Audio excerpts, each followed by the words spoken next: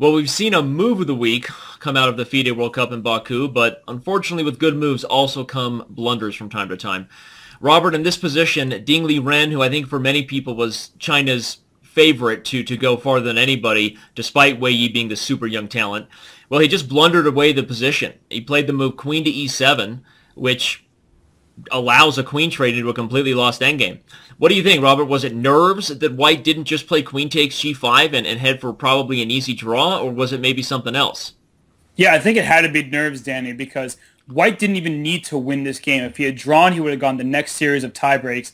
But instead, he makes a really horrible blunder, queen e7, whereas queen takes g5. Sure, temporarily you're down a pawn, but with that passed pawn on d6, you have no realistic chance of losing the endgame, especially because the weakness on a6. So it seemed like a bad case of maybe nerves mixed with time trouble, and down goes Ding Liren to Wei Yi, the superstar. Yeah, no, it's a great point and an excellent breakdown there. For those wondering, well, why is queen e7 so much worse than queen takes g5? Well, queen e7 makes it a lot easier for black to go gobble up that passed pawn. White just walked right into a position where now black can gobble up the f6 pawn before white has any chances to push it. After bishop e8, the king comes to f6, and winning the a6 pawn is not enough because the b5 pawn is so easily protected. So Mr. Wei Yi went on to win the game quickly. As you can see from the line here, the black king gets active, the b-pawn falls, and that was all she wrote.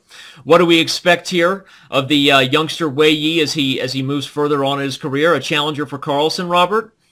I mean, it's possible. Unfortunately for him, he got knocked out in the World Cup by Peter Svidler, so he's not moving on yet to face Carlsen. But I think in the years to come, you'll see him be one of the top challengers, at the very minimum. Yeah, absolutely.